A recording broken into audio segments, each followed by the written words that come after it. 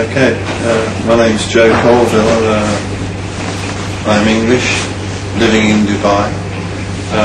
Had a very active life as far as sport is concerned. Played a lot of squash, football, done a lot of boxing and dancing over the years. So all in all, put a lot of pressure on my joints. Some say that I've had a limp for many years. I've certainly had a rather nasty pain in my hip for the last at least 18 months. Decided that it was time to get something done about it. So I went to work on how I was going to go about getting this done. Went to my insurance company, just told them what the situation was. Went to the medical centre where I had some x-rays done and an MRI. And the results were that basically I've got osteoarthritis in my right hip. So the outcome of that would be to have either a hip replacement or, in my case, as it turned out, a hip resurfacement. I'd heard of the hip resurfacement in the past, but not really taken too much notice of it, to be honest, because at that time it didn't really affect me.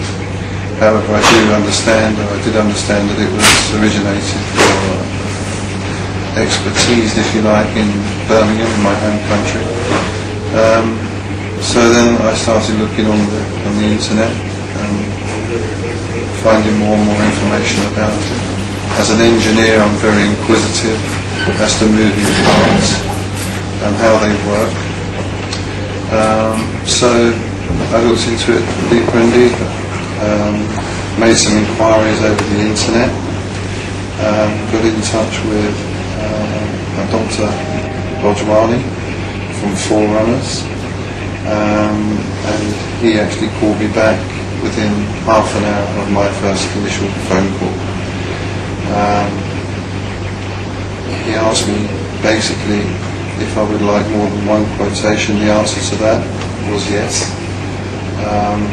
In which case he gave me 3 surgeons in various parts of the country in India, where I could choose to have this work carried out.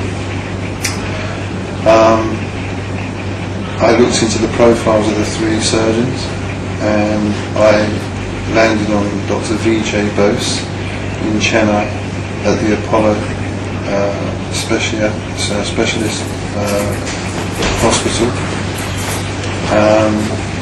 I was very impressed with his portfolio and also with his experience, and the fact that his training had been carried out in Birmingham, some of it, with the pioneers of this actual surgery, and also in Liverpool. I have to say that having made a decision to have my hip surgery in India, I raised the eyebrows of a lot of friends and family, to the extent where they asked why. From my point of view, I could have had it done from either in the UK or in Dubai, in the UAE. But by this time I was too far down the line, if you like, with Dr. Bose. Not that I couldn't have turned back. It was the point of fact was that I didn't really want to. I didn't come to India for the cuisine. I didn't come for the culture. I've been here a few times before, so I know quite a lot about India. In fact, my grandparents lived in India for many, many years during the wars, the Great Wars, and they told me a lot about it as well as a child. So it wasn't for that. The main reason why I came here was for the surgery and through Dr. Bose. I have to say, having had my surgery carried out, I am over the moon, as an English expression. I am absolutely delighted. I do honestly believe that my decision to come here was the right decision. I would recommend to my friends and family, even the ones that raise their eyebrows, to do the same. And I can't speak any more highly enough than that. So, all in all, one very, very happy patient. On my way back to goodbye to life.